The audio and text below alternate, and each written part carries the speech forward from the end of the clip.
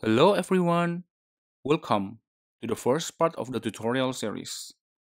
In this series, we'll be building a movie list app using TMDb API and SwiftUI. First, let me show you the completed application using the simulator. We'll have a walkthrough of all the features that we are going to build one by one. We have a movie list as the home screen of our app. There are four sections: now playing, upcoming, top rated, and popular. For each section, we use a carousel where users can scroll the movies in a horizontal direction. For the now playing section, we show the poster image of the movie using a portrait aspect ratio. For the rest of the sections, we show the backdrop image using a landscape aspect ratio and a title text.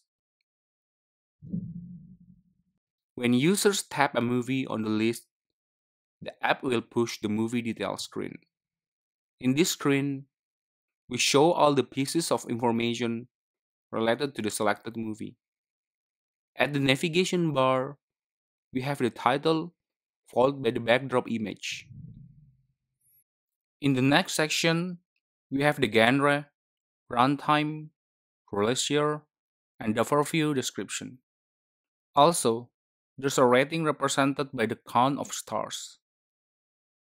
In the following section, you have lists of cast, directors, producers, and screenwriters. In the last section, we show the list of trailers. When users tap on the trailer, we'll pass the YouTube URL to the server web view using a model sheet presentation. Within this sheet, users can watch the trailer directly from the YouTube website. Let's move on to the second tab in the home screen, the movie search view. In this view, we have a search bar located at the top, where users can type to search for movies. The search results are shown in a list with the title and release year of the movie. When users tap on a movie, we push the movie details screen. That's all the features of the app that we'll build in this tutorial series. To summarize, we have three main screens: list, detail, and search.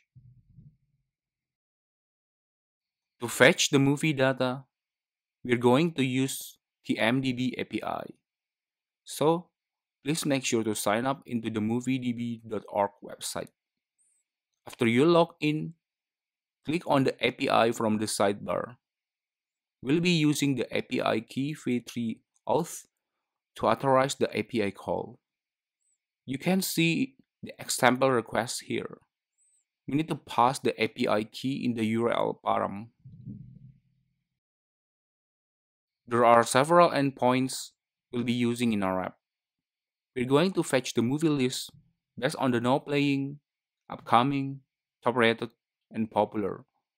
Also, to show the movie details screen, we need to fetch a single movie by passing the ID using this endpoint. Finally, to search movies, we'll be using the search API by adding the query text from the users in the request. That's it for the introduction of the movie list app. We're going to focus on building the movie model and TMDb API service. First, let's create a new Xcode project. Select Single View App and type SwiftUI MovieDb as the project name. Save the project into the directory that you prefer to. Let's create a model for the movie next. Let me open the JSON response of the MovieList API with Visual Studio Code side by side. From the project navigator, let's create a new folder and name it Models. In the folder, create a new zip file named Movie. Declare the movie model using a struct that implements the decodable protocol. Also, looking at the JSON response at the root level, we have the results key with an array of JSON movies as the value. Let's declare movie response struct to represent this. As you can see, TMDb is using snake case convention for naming the fields. In Swift, we are going to use camel case for naming the properties. We'll customize the JSON decoder key decoding strategy to convert from snake case later. Let's move on to create a protocol that represents our API service. From the project navigator, create a new folder named Services, then create a new file named MovieService. Declare the MovieService protocol. Before we declare the methods, we need to create the MovieListEndpoint enum. This enum represents the endpoints for the MovieList API. It has 4 cases: now playing, upcoming, top rated, and popular. We use string as the raw type of the enum. For now playing and top rated, we override the default value to use snake case. The raw value will be appended to the URL path of the MovieList API later. We also declare the description for each case, so we can show it in the movie list.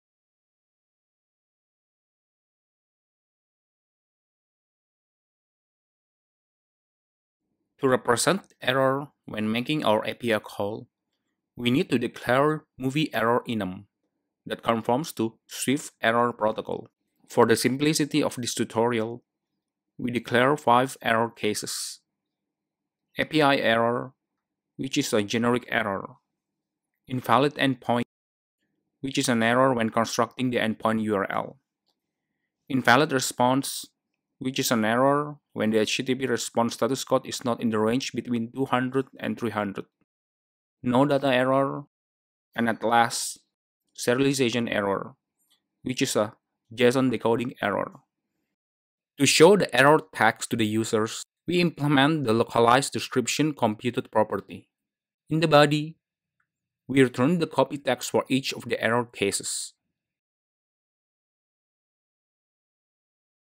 To print the error text properly when the error is casted as NS error, we need to conform to custom NS error protocol and declare the error user info dictionary property.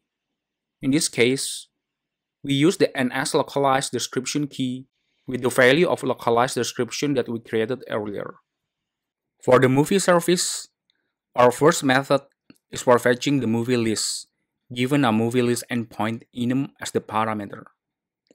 The parameter also accepts an escaping closure using the Swift result type.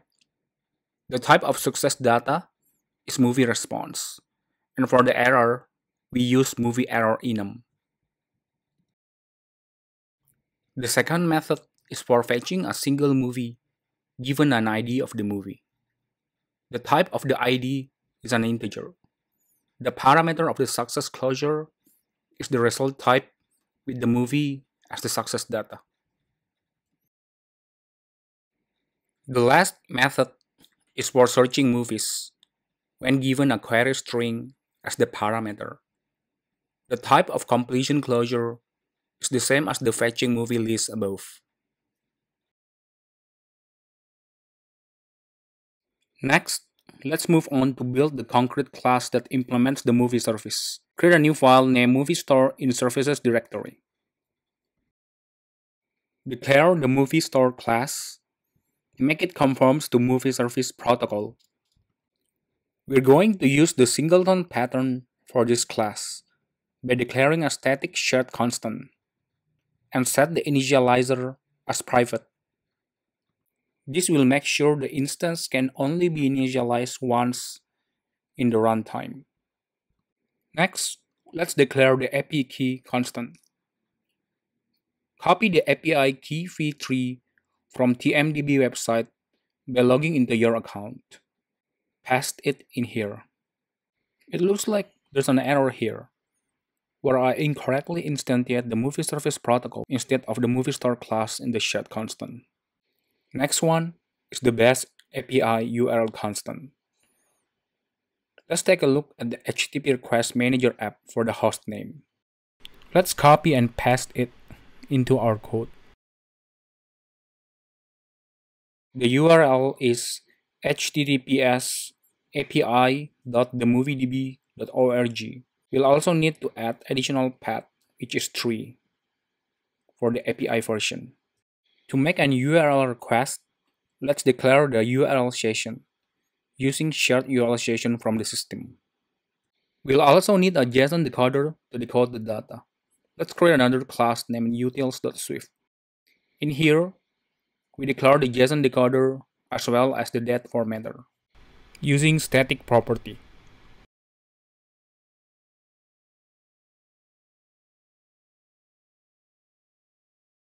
The JSON decoder key decoding strategy is to convert from snake case, as the JSON response from TMDb is using snake case as naming convention.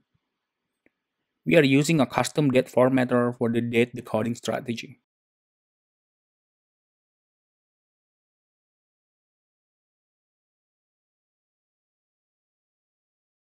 For the date token format, let's take a look at the JSON response.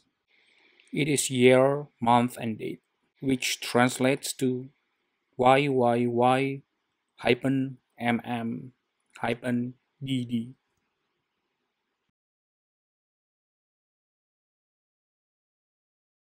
Let's go back to MovieStore.swift file. Declare the JSON decoder constant with the value of JSON decoder property from utils class. Let's implement all the required methods for the MovieService protocol. Before that, let's create a helper method to load and decode an URL into data using generic method. We'll need to constrain the generic placeholder to make sure it conforms to decodable protocol. The method also accepts an optional dictionary as the parameter. This will be converted to URL params with escape % encoding format.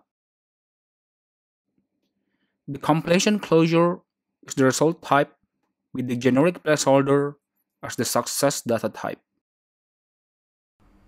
Declare the URL components constant by initializing URL component struct. It accepts an URL. The initializer itself returns optional instance. So we need to use guard here. If the value is nil, we just complete passing failure with invalid endpoint error. Next, we declare the query items variable. It contains the array of URL query item. URL query item itself is a struct representing URL parameter key and value. First, we have the API key URL param. The value is the API key constant we copied from TMDb dashboard. Next, we use if-let to unwrap the params dictionary. If the value is not nil, we append the params by transforming it into an array of URL query item by assigning the key and value. Let's assign the query items variable to URL components query items property. At last, we can access the URL components optional URL property using the guard statement. By using this approach, all the query items will be escaped using the save % encoding format. Next, we use the URL session data task method by passing our final URL. Inside the closure, we check if the error is not nil. If yes, we call the completion closure, passing failure with API error as the result type. But as you all know, the URL session data task closure is being called in the background thread. To make sure we call the result completion in the main thread, we need to declare a helper method. This method accepts the completion closure and the result using generic placeholder, so we can constrain the data only for decodable type. In the method body, we use dispatch queue main async to switch to main thread and invoke the completion closure, passing the result value. Let's use this helper method in the data task completion handler, just like so. Next, let's use the guard statement to cast the URL response to URL HTTP response type. We can use the tilde equal operator to check if the status code is between 200 and 300 range. If not, we return error by passing invalid response error as the result of the completion closure. Let's unwrap the data using the guard statement. If it is nil, let's return and pass the no data error to the completion closure. Last, we need to decode the data using the JSON decoder decode method, passing the generic placeholder type that conforms to decodable protocol. As this method can throw an error, we need to wrap it in do try catch block. If no error, we just invoke the completion closure by passing the success decoded data as the result value. If an error is thrown when decoding, we pass the serialization error as the result to the completion closure. At last, to make sure it works correctly, we need to invoke resume.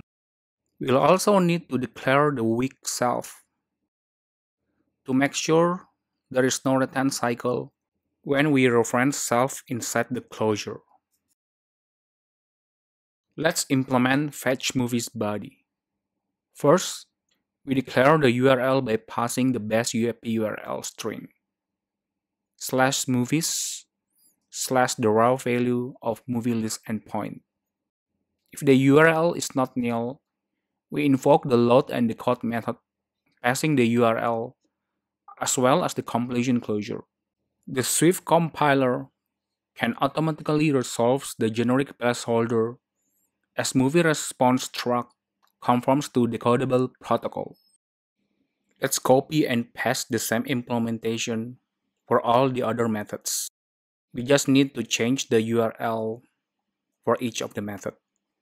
For fetching a single movie, we're going to append the ID as the last path component. Also, we need to pass additional params. In this case, we're going to pass the append to URL response with the value of video and credits. Finally, for the search movie, we are going to use the /search/movie as the URL path. For the additional params, we set the language to n-us. And also, we make sure not to include the adult content in the response. The region is going to be US. And at last, we have the query key. This will be the text that user types in the search bar. Next, let's create an extension for the movie. Give it the name of movie plus stub.swift. In this extension, we declare a static helper stub for array of movies as well as single movie. This will come in handy later when we build our view using the SwiftUI live preview. To do this, we need to import the JSON response files into our project. Create a new folder named resources and drag the JSON response files into the folder. You can download the JSON files by cloning or downloading the project from the GitHub repository by using the link that I provided in the description. To help us to load and decode the JSON file from the bundle, let's create an helper extension for the bundle. This is a generic method that accepts the file name of the JSON as the parameter. Using the bundle for resources method, we ask the system for the URL path in the app bundle. If found, we decode the JSON using the JSON decoder from the utils class. Let's declare a static variable named stubMovies.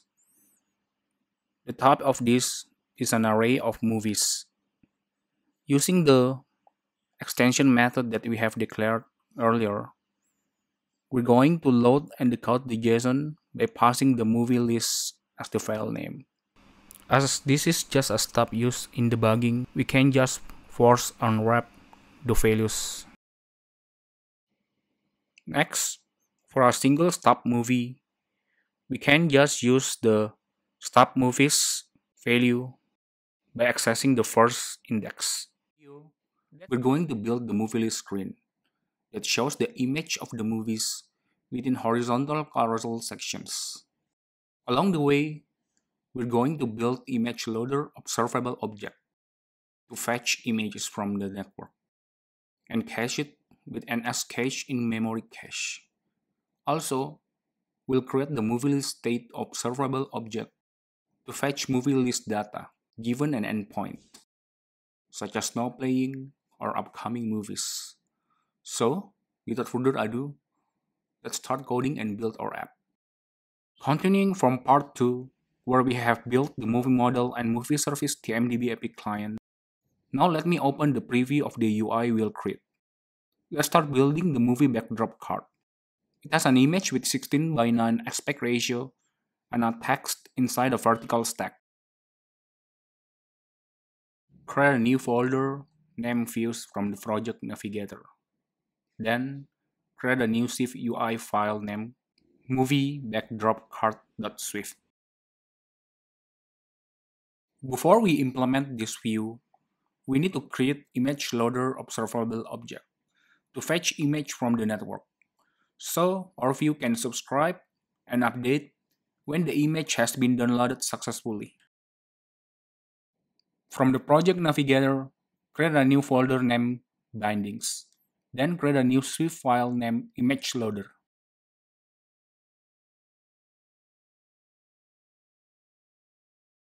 Let's import UIKit as we are going to store UI image as the property inside our class. To cache the data locally, we use NSCache. This class is similar to a dictionary, but it has a built-in mechanism to automatically release objects from the memory if the system memories are low. We also store this as a global variable. We declare imageLoader class and make it conforms to Observable protocol. We also declare image and isLoading properties using publish property wrapper.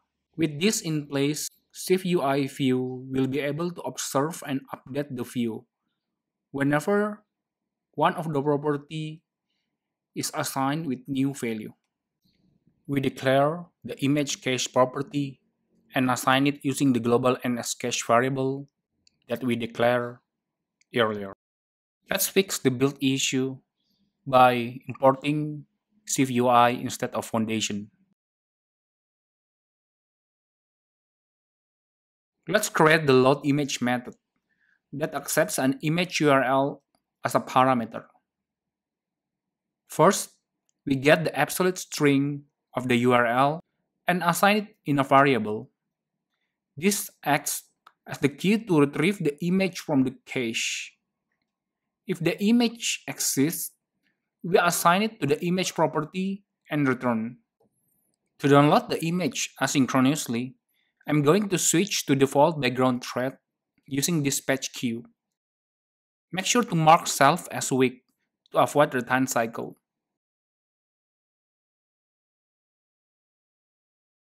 Then, we can use the blocking data initializer that accepts an URL to download the image.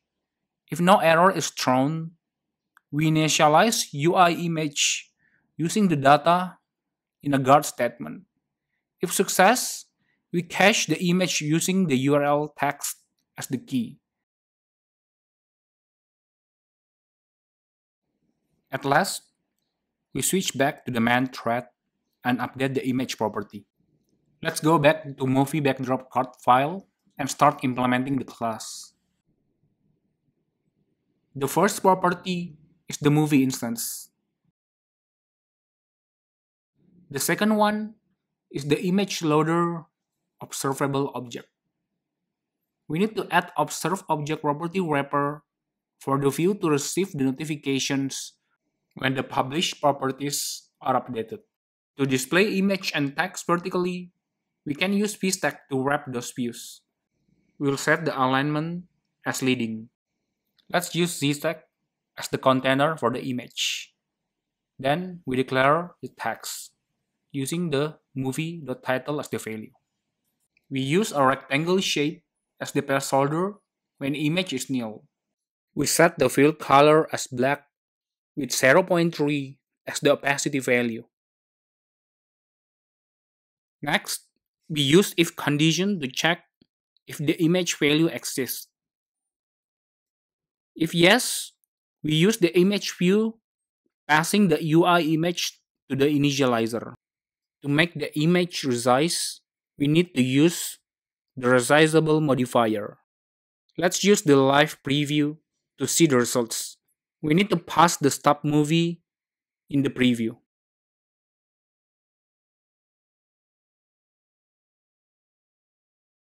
As you can see, the zstack fill all the remaining space within the view. We can limit this by either using a frame modifier or an aspect ratio modifier.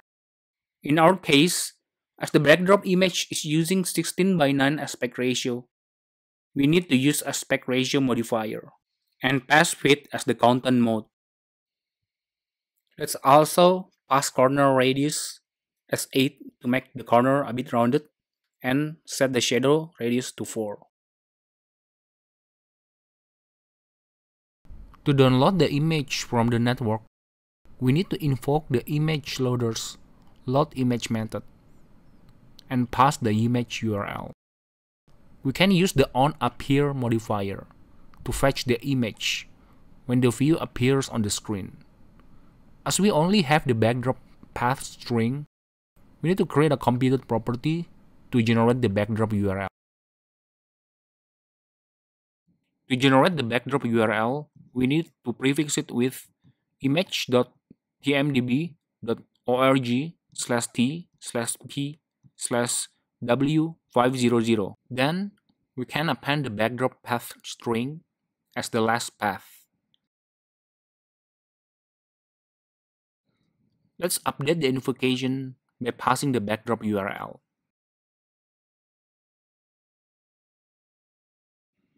Make sure to tap on the arrow button and build the project. You should be able to see the results of the download image in the live preview. Let's move on to the next part to build the movie backdrop carousel. So we can put the backdrop card view in a horizontal scroll view. From the project navigator, in the views folder, create a new SwiftUI file named movieBackdropCarouselView.swift. The first property is the title of the section. The second one is the array of movie instances. Make sure to pass the properties in the preview initializer. In this case, we can just pass a hard-coded string and stop movies array.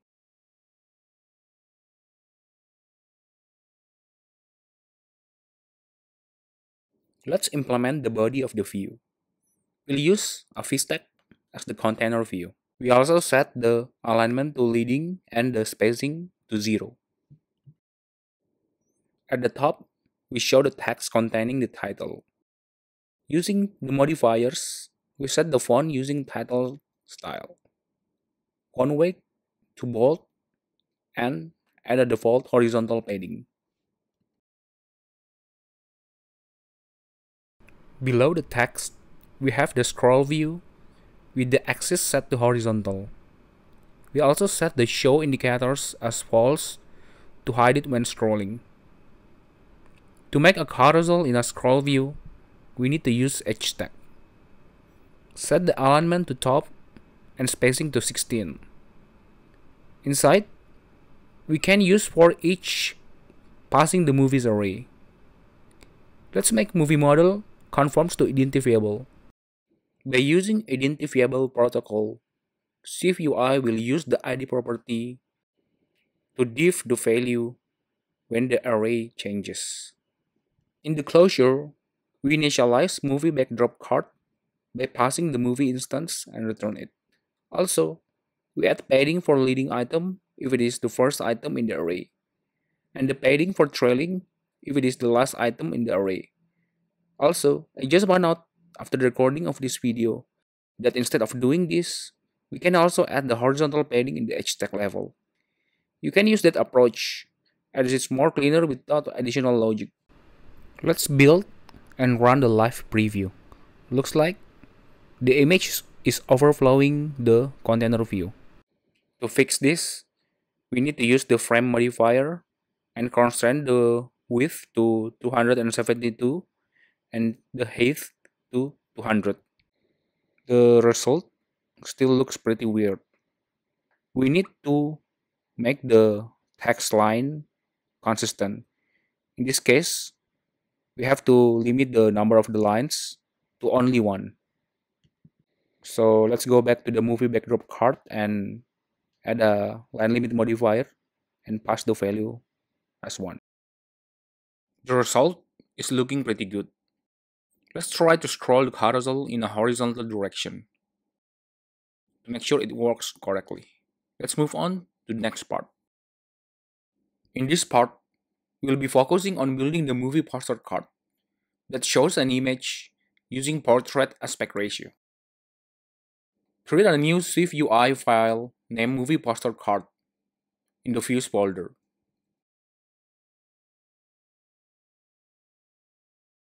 Let's add the movie as the instance property and the image loader observable object using observe object property wrapper. Don't forget to inject the Stub movie in the preview. Just like the backdrop card, we use zstack as the container view. In this case, we use an if condition to check if the image is not nil. Then, if yes, we declare the image view. Add resizable modifier, set the content mode to fit. Also, we set the corner radius to 8 and shadow to 4. If image is nil, we choose a rectangle placeholder with gray color and opacity set to 0.3.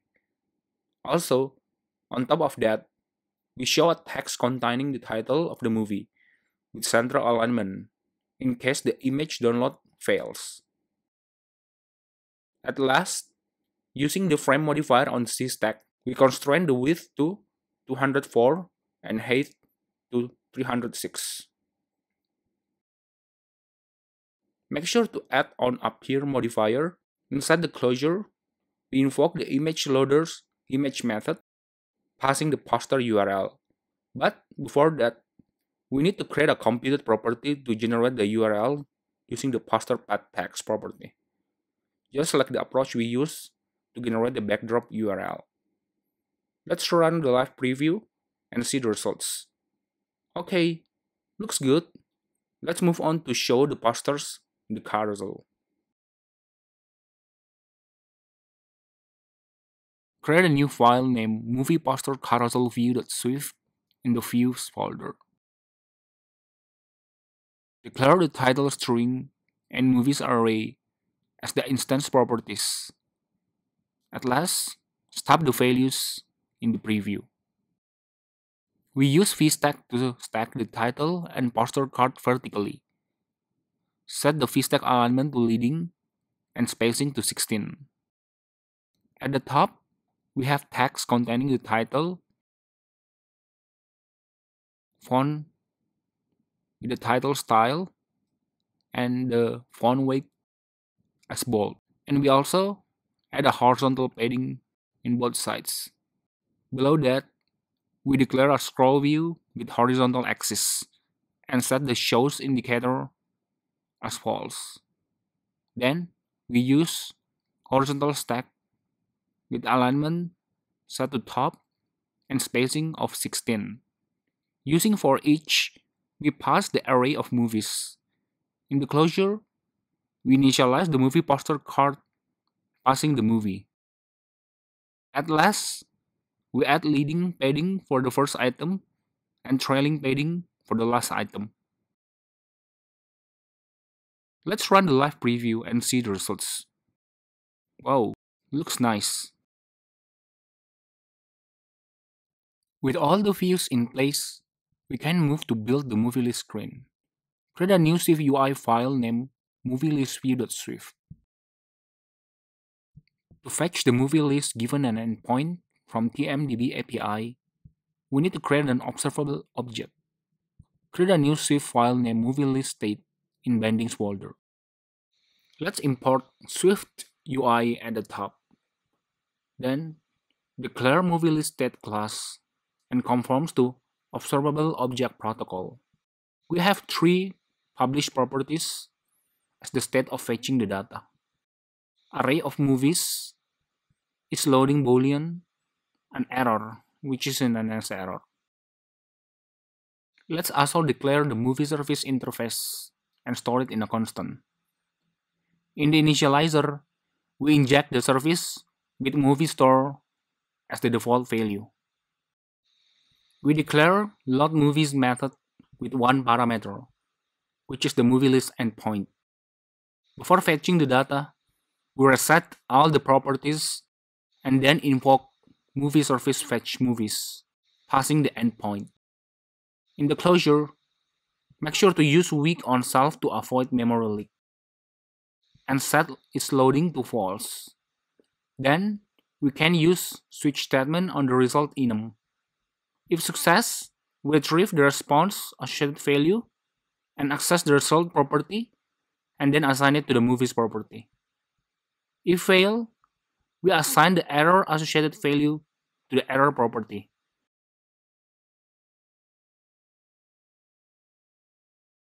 When fetching the movie data, we want to show some kind of visual feedback to the user. So, let's build this component. Create a new file named ActivityIndicatorView.swift inside a UIKit views folder. In UIKit, we can use UI Activity Indicator View for this purpose. While in SwiftUI, Apple doesn't provide this kind of view. To solve this, Apple provides UI View Representable Protocol, where we can use it to show UIKit view in a SwiftUI view.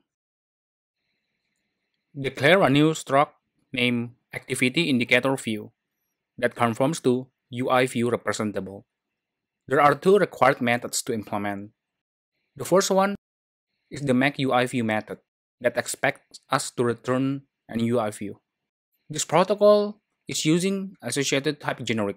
In this case, we replace the placeholder with UI Activity Indicator View. In the body, we initialize the view passing large as the indicator style. Then, we invoke start animating, then return the view.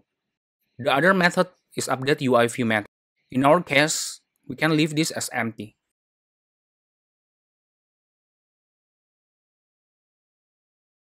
Let's move on to the next component, where we'll use the activity indicator view in. Create a new file named loadingview.swift. The purpose of this view is to act as a container for the activity indicator view when we load the data from the network and if an error occurs. We have two state properties, is loading and error. Also, one optional property closure that we call retroaction. In the body implementation, we use the group view. With this view, we can return a different view depending on the conditional condition. If its loading is true, we return the activity indicator view inside a hashtag between a spacer to center it. If error is not nil, we show the error copy in a vstack.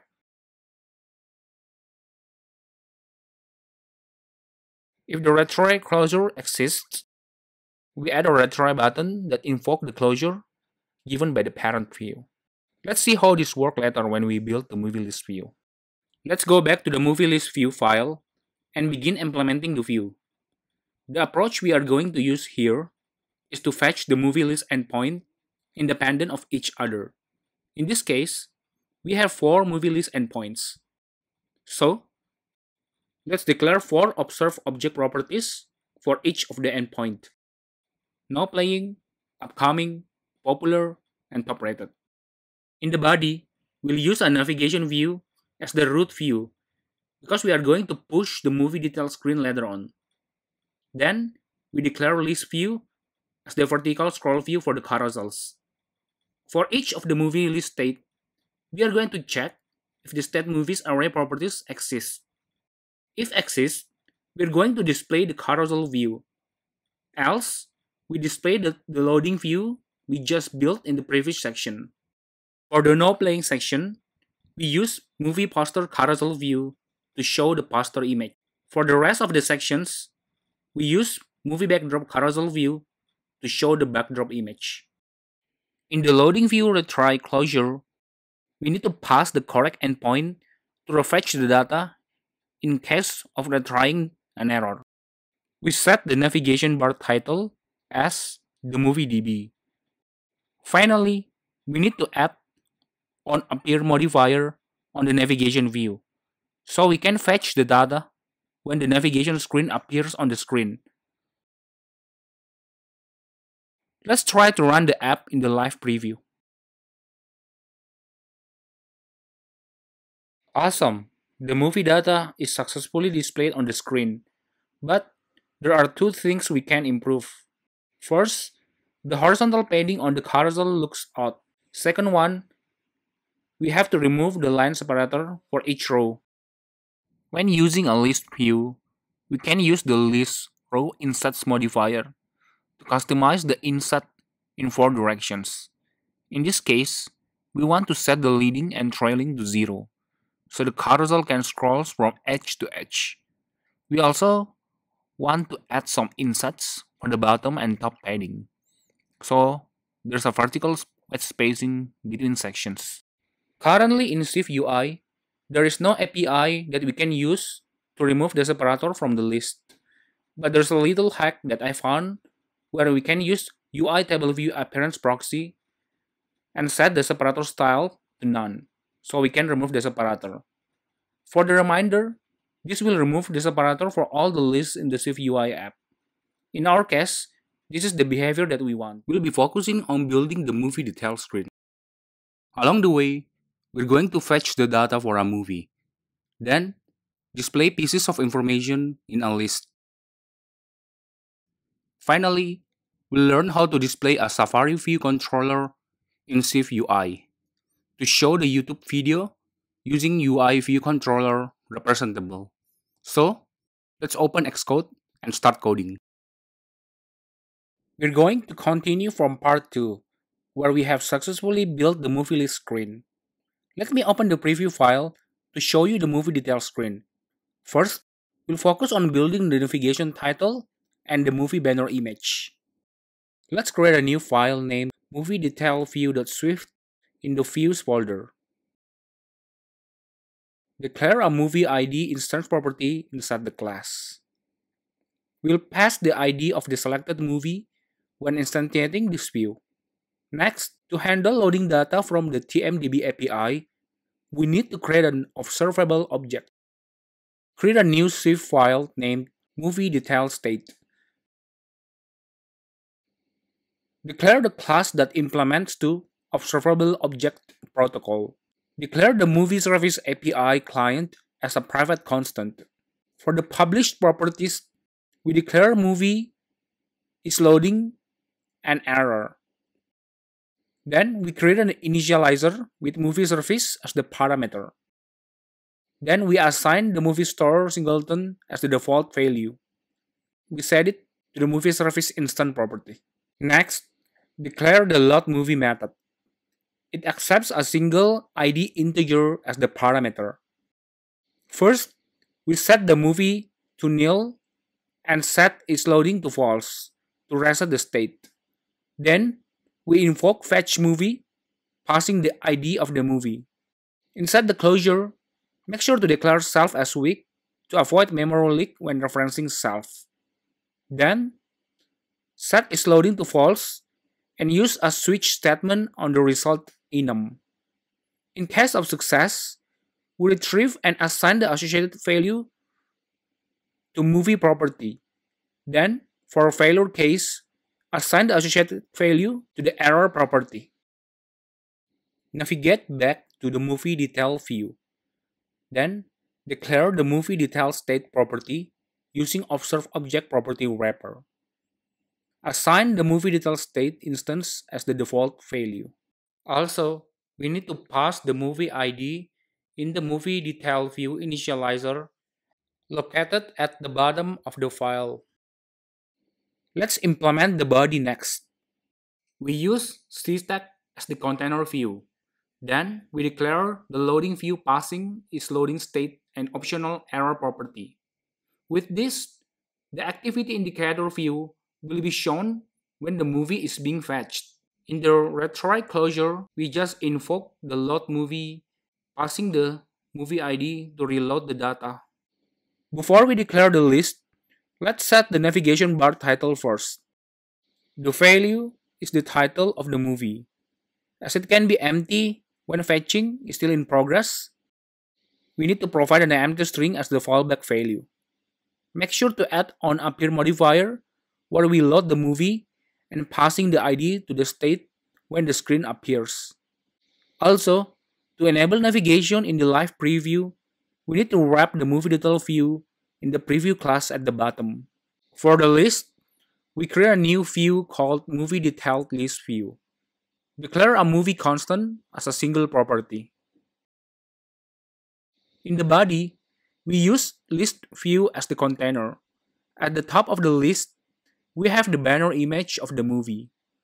Let's create a new component for this, as it has its own state to handle the loading of the image from the network. Declare a new view named movie detail image.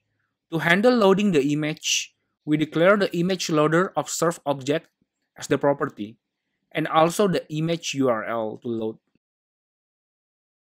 In the body, we declare a Z-stack. At the bottom, we use a rectangle as the placeholder when fetching the movie. We set the fill color to gray and opacity to 0.3 using the modifier. On top of that, we check if the image has been downloaded. Then, we declare the image, passing the image data, and set it to resizable. Then, using the aspect ratio modifier at Z-stack, we set the aspect ratio to 16:9 and content mode as width. At last, we use the onAppear modifier to fetch the image, passing the image URL. Let's declare this into the top of the movie detail list view and see the results with the live preview. Looks like we forgot to add the movie detail list view inside the movie detail view. So let's add it at the top. So let's build and run it again. Yeah, looks good. Let's remove the extra padding on both horizontal sides by setting the list row insets and pass edge insets top, leading, bottom, trailing to 0. Moving on to the next part, we're going to build the section containing the information of the movie: genre, release, year, runtime, overview, and rating. As the movie model currently doesn't have genre-related property, we need to create it first. Let's take a look at the JSON response. It's actually an array of JSON objects containing the ID and name. Navigate to the movie.swift file. Declare the genres property in the movie. The type is an array of movie genre. At the bottom of the file, declare a new struct named movie genre and conforms to decodable protocol. Next, declare the single property name. We don't need to declare ID as the property. Go back to the movie struct and declare a computed property called genre text. In the implementation, we just get the first index from the genres array and use the name property. Next, we create a computed property to show the rating stars, named rating text. First, we cast the vote average double property to an integer. This will remove the fraction and run down the number to simplify the logic to display the stars, as we are going to use a star emoji to show the rating. By using a half closed range operator that starts from 0 to the rating integer, we use a reduce method to add and accumulate the value with stars emoji. At last, we return the result. Besides the stars count, we'll display the score of the rating in terms of 1 to 10.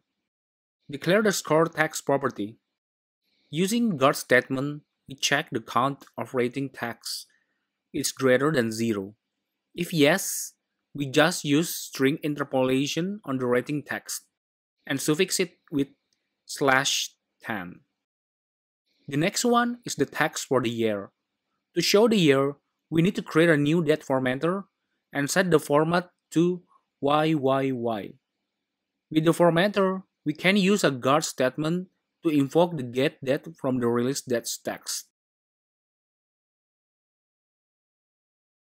And then use the year date formatter to get the formatted string from the date. The next one is the text for duration. We can use the runtime property for this.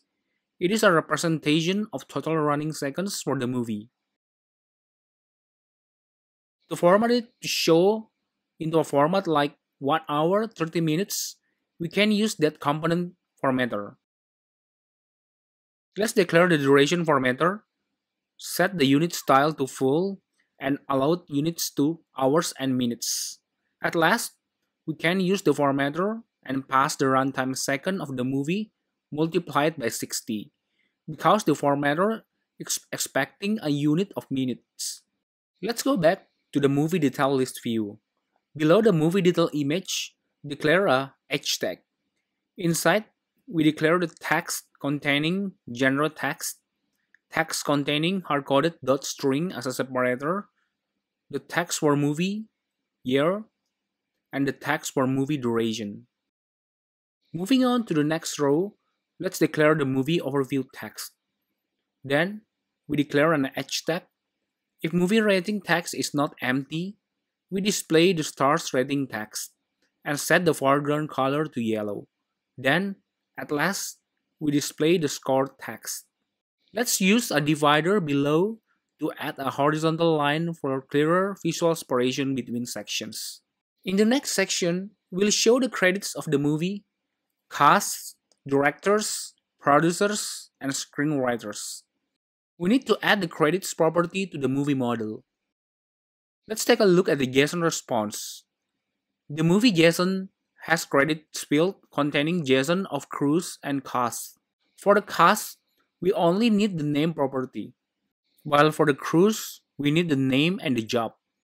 With job, we can filter the crews based on the producer, director, and screenwriters. Let's navigate back to movie.swift file.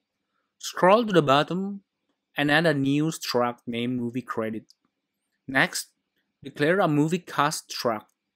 Add ID, character, and name as the property. Then, declare movie crew with ID, job, and name as the properties.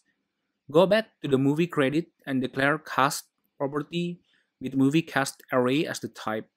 Then, crew property with movie crew array as the type. With this in place, we can declare the credits property, which is using movie credit as the type. We'll set this as optional as this property is not returned when we fetch the MovieList API. Next, we declare the cast and crew's computed property. With this, we can retrieve the cast and crew from the credits property. To get the directors, producers, and screenwriters, we declare the computed properties. Inside, we just filter the crew array based on the job string, director, producer, or story. Now, let's go back to the movie detail view and build the credits section. To stack the cast and crew horizontally, we can use h-stack. Set the alignment as top and spacing to 4.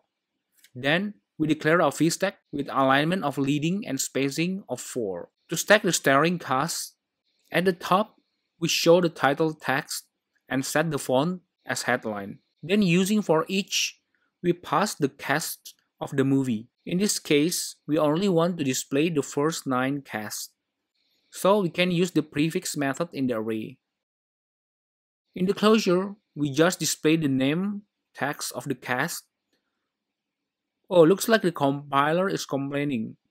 As for each needs MovieCast to conform to identifiable protocol. Let's add this to the struct. We add a frame modifier passing 0 as minimum width and infinity as the maximum width. Then we add a spacer. We'll use this so the vstack can have equal spacing with the other vstack containing the cruise that we'll create next. Next, we declare the vstack for the cruise data. As cruise can be empty and nil, we'll use conditional before declaring the vstack. First, we check if movie directors count is greater than 0. Then, we declare the director text and using for each passing the array of directors. In this case, we only want to show the maximum of 2 crews. Let's also add the same conditional check for the movie cast, as it is possible for the cast to be empty. Then, let's move this into the edge tag to show it besides the cast. Make sure to set the font as headline for the heading text. Let's do the same approach for producers and writers.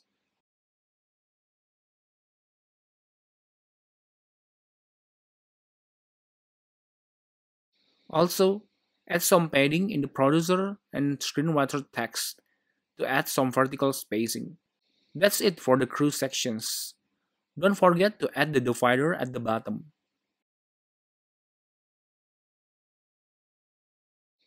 Next, let's move on to create the trailer section. Whenever the user taps on one of the trailer, we'll present a model sheet showing the Safari view controller containing the YouTube page for playing the video. Let's create the movie video struct to represent the trailer. Navigate to the movie instance and declare the struct at the bottom of the file. Let's take a look at the JSON response for the videos. We'll be needing ID, key, name, and site. Then, we declare the movie video response struct with results property containing array of movie videos to match the JSON response hierarchy. At last, we declare a computed optional property called YouTube URL. As video can come from a different site, in our app we only want to show the trailers from YouTube.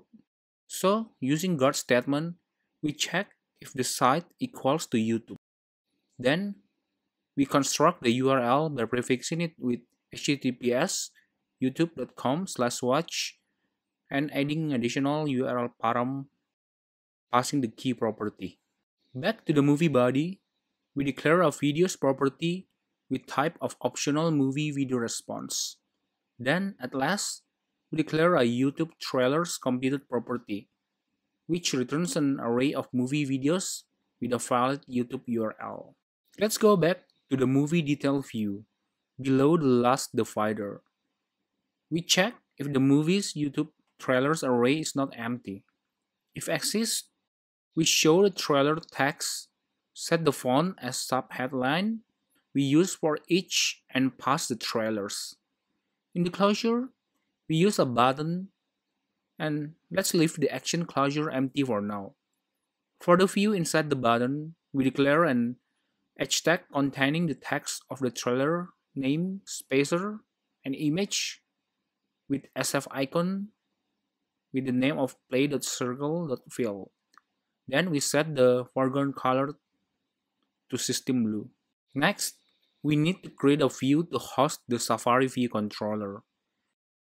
Create a new file named Safari View in UIKit Views folder. Import Safari services and SwiftUI at the top of the file.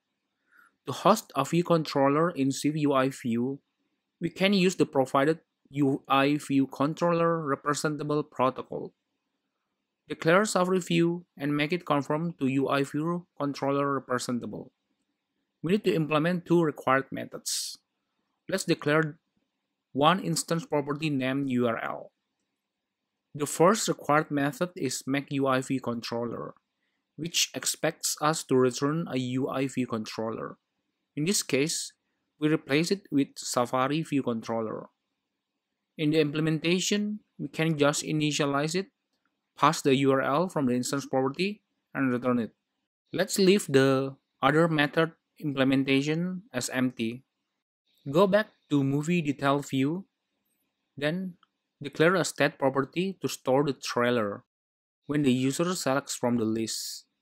Then, in the button action closure, we just need to assign the selected trailer to the property. To present the model sheet, we just need to add sheet modifier at the bottom. Pass the selected trailer state as the binding item. Then, in the closure, we just initialize and return Safari view, passing the trailer from YouTube URL. Let's try and run from the live preview to make sure everything works. Scroll to the bottom and tap one of the trailer. Nice! The Safari VC is presented perfectly. There is one little bug though, where when we dismiss the model sheet, the image banner will blank out of nowhere. I don't really know why this happened. Maybe it's a bug from SwiftUI. But I have found the solution. We just need to declare observe object for the image loader in the movie detail list view and pass it to the movie detail image. So let's do this. Try to run again. Looks like all is good. Finally, we need to add navigation link on the movie list screen so it can navigate to the movie detail screen whenever the user taps on the movie from the carousel in the list. Let's add this to the movie backdrop carousel and movie coaster carousel views. We just need to wrap the view in navigation link, then pass the movie detail view in the initializer. Also, we need to set the button style as plain button style. Otherwise, the image will be overlaid by a blue background. Let's try and run the app to test the navigation.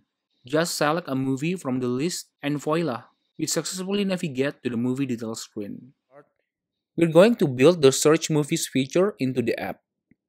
We'll learn on how to use UI search bar on SwiftUI and using the combine framework to throttle observable query text typed by the user before we make an API call. Without further ado, let's open Xcode and start coding. We continue right off from the previous part where we have successfully built the movie detail screen that shows the pieces of information of a single movie. Let me open the preview file to show you the search screen we'll build. The search movie screen has a search bar located at the top of the screen, then a list for showing the results of the movie searched by the user. Each of the movies has a title and release year text. The movie screen itself is located in the same hierarchy as the movie list screen, using a top bar view at the bottom. From the project navigator, create a new SwiftUI file named MovieSearchView. Let's build the body with a navigation view at the root level, so we can navigate to the movie detail screen when the user taps on the row in a list. Declare the list, put a single text for placeholder, so we can build the project without error. We need a search bar at the top of the screen. As SwiftUI currently doesn't have a search bar component, we need to bridge UI search bar to SwiftUI using UI view representable protocol.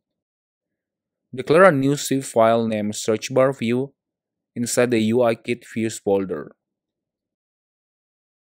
Import SwiftUI at the top of the file, then declare the searchBarView struct that conforms to UI view representable protocol.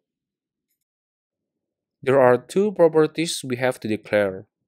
The first one is the placeholder text. The other one is the text string. As the parent view will pass the state, we need to use binding property wrapper. So any update to this property will be propagated back to the object who owns the state. Next, let's implement the required methods. The first one is the makeUIView method. Let's use UI search bar as the return type. In the body, we initialize UI search bar, passing 0 as the frame rectangle. Assign the placeholder property with the placeholder property we declare. Then, set the search bar style as minimal. set the enables return keys automatically as false. So the return button is always enabled even if the text is empty. At last, return the search bar. The second one is the update UI view method, which invoked the first time the search bar is shown. In this case, we assign the text property value to the search bar text. Before we can use this view, we need to receive a callback whenever the user is typing on the keyboard. So, we need to implement UI search bar delegate, which requires a class type. To solve this, Apple provides a way for us to use a coordinator object. Let's declare the coordinator class as a subclass of NS object. Also, let's conform to UI search bar delegate protocol. Declare a text property using binding property wrapper. As this is a class type, there is no default initializer. We need to create it by ourselves. Then, inside the initializer, we need to prefix the text with an underscore to assign the binding passed in the initializer as the projected value. For the UI search bar delegate methods, the first method we implement is search bar text.change. In this case, we update the text property using the search bar's text. The following method is search bar search button click. In this case, we want to dismiss the keyboard. We can use the search bar's resign first responder method. At last, we need to implement the make coordinator method to initialize and return the coordinator object. Let's initialize the coordinator and passing the text binding using $prefix as the parameter. Don't forget to implement and set the search bar delegate to the context coordinator in the make UIV method. Let's navigate back to the movie search view and declare the search bar view at the top of the list. It requires us to pass the binding text. We need a state property. Let's use an observable object for that. Declare a new Swift file named MovieSearchState inside the bindings folder. Import SwiftUI, Combine, and Foundation at the top. Declare MovieSearchState class that conforms to Observable Object Protocol. We have 4 published properties that represent the state of the movie search. First, the text which the user types. Second, movies, an array representing the response of the search movie from the API. Third is loading, a Boolean property representing whether the data fetching from the API is currently in progress. Fourth, error, an NS error that indicates if there is an error when making the API call.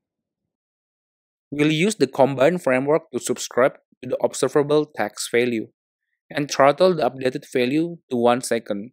So, we'll wait until the user stops typing on the keyboard up to 1 second before making an API call. It helps to reduce the number of API calls when the user is typing fast, as we don't have to fetch the data every time the user types a new character. Declare a subscription token property to store the token. We'll be removing the token when the object gets initialized. Declare the MovieService property. Then, create an initializer that accepts a MovieService. The default value is the MovieStore. Let's assign this to the MovieService property. Let's declare a method named startObserve, which will be invoked when the movie search view appears on the screen using the onAppear modifier. First, using guard statement, we check if the subscription token is not nil. If it exists, we return early.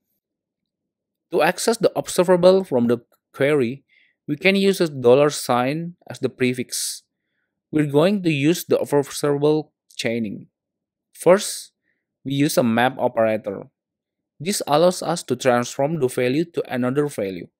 In this case, we only want to reset the error and the movie properties values. Then return the same value. For the following chain operator, we use throttle, passing 1 second as the interval.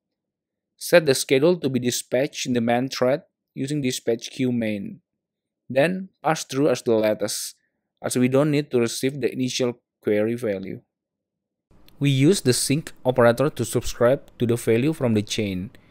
In the closure, We receive the value of the query and invoke the search method, passing the query. Let's declare the search method that accepts a single parameter, which is the query string. Here, we reset all the state properties to the default value. Then, using guard statement, we check if the query text is not empty. For your info, Combine also provided a filter operator that we can use before in the observable chain. I'll leave that to all of you as the exercise to practice using the Combine framework. Next, we set the isLoading property to true. Then, using the MovieService, we invoke the search movie method, passing the query. In the closure, we declare self as weak to avoid memory leak by return cycle. Then, using guard, we check if the current value of query property equals to the query we pass to the search movie API. It's possible when the searching is still waiting for the response from the API, the user already types a new search query. At last, we set is loading back to false and use the switch statement on the result enum value. In case of success, we assign the movie property from the associated value. And in case of failure, we assign the error property with casted and as error. Finally, we need to remove the subscription token observer in the init by invoking cancel so the object can be released from the system's memory. Go back to movie search view and declare the movie search state property using observable object property wrapper. Let's complete the search bar view implementation and pass the binding query text from movie search state. Let's run the live preview to see the results of our work. Let's add the navigation bar title using a hard-coded search string. We'll need to fix the extra horizontal padding on both sides by using listRowInsets modifier. We can pass 8 as leading and trailing value. Let's run. Looks good. Next, let's declare the loading view to show the loading indicator when we fetch the search result from the TMDb API. In the initializer, we pass the isLoading state property from the movie state, the error, and return closure. In the closure, we invoke the movie search state search movie, passing the query text. Let's declare the list for showing the results of the movie. We need to use if conditional statement to check if the value of the movies from the state properties isn't nil. Then, we used for each passing the movies array to the initializer. In the closure, we wrap the view using a navigation link, so the user can navigate to the movie detail view when the row is tapped. In the navigation link, we declare a vstack with leading alignment, and then we declare the title and year text for the movie. Next, make sure to add on appear modifier, and inside the closure, we can just invoke the movie search state start observe method. Let's build the app and run the live preview. Type into the search bar to search your favorite movie. Then, tap on the row to navigate to the movie detail screen. Let's move on to the final part, where we will add the tab view containing the movie list and movie search screen within the same hierarchy. Navigate to content-view.swift file. In the body, declare tab view as the root view. Then, for the first tab, we declare the movie list view. Then, by using the tab item modifier, we can customize the title and icon of the tab. We need to use a vstack. Then, we declare the image passing TV from the SF symbol as the system name. Then, for the text, we pass movies. We also need to add a unique hashable tag modifier for each tab. Let's pass 0 for the first tab. Let's do the same for the second tab, the movie search view. For the image, we use magnifying glass FF symbol, and for the text, we use search string. Let's pass 1 as the tag value. That's it. Let's build and run the app from the live preview to test. The top bar is now shown at the bottom, and we can switch tabs between movie list and the movie search. Congratulations on finishing this tutorial. To summarize, we have built a custom search bar component using UI search bar with UI view representable. Then, we created the movie search state observable object and used combine to subscribe to the observable query text. In the process, we use the observable operator to throttle the query text. Finally, we built the top bar to contain the movie list and movie search within the same hierarchy. Thanks everyone for following the tutorial series. If you like and want to support this channel, please like, share, and subscribe. It really motivates me to keep producing video tutorials. So, until the next one, let's keep the lifelong learning goes on. Bye!